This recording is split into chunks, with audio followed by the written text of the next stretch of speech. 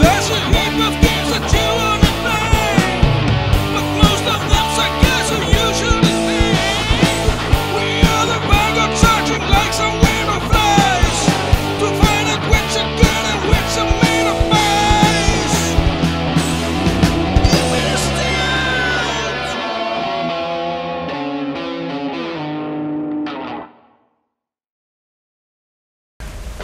Deadlight is a side-scroller platformer from 2012, made by Tequila Works, which is a very interesting name for a studio.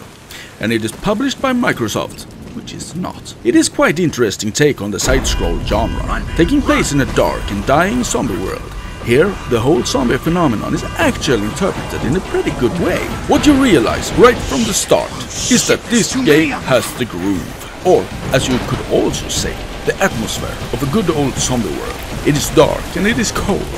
The fog is thick and the biggest fear is to be cornered by the nasty handsy shadows and their disgusting moaning needs. It's not about killing them, it is about avoiding them. Just like hard decisions in real life. And just that is what Deadlight does best. Being a cozy and interesting world to traverse, with a deep perspective and beautiful background where stuff happens as you make your way through the obstacles and puzzles that you are supposed to make it through. In my opinion, it takes a lot to make a side-scroller really interesting. As long as it's not Mario, you have to be creative to make it interesting. And Deadlight sort of makes it.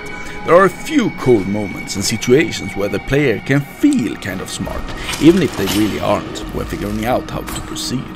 Especially when the foreground or background plays tricks on you. Sometimes it's hard to know what you can climb on and what is just there for looks, resulting in many embarrassing suicides. Lucky for Randy that there is a short interval save system that brings him back to life every time he dies, which is guaranteed to be many. You play as Mr. Randall Wayne, a grumpy and actually kind of confused old man that is searching for his wife Shannon and their daughter Lydia. The search takes us through a story that could be a lot better written, and a twist that is not as good as the writer probably thought. The story was for me a big downstep for the game, as it was kind of hard to believe that it could actually play out like it does in the story. The behavior that they assigned to the surviving humans is not really unique for Deadlight per se, but even so, here it is written in a way that makes more damage than good for the game in its whole. The story is told through cinematics made up by still images in layers.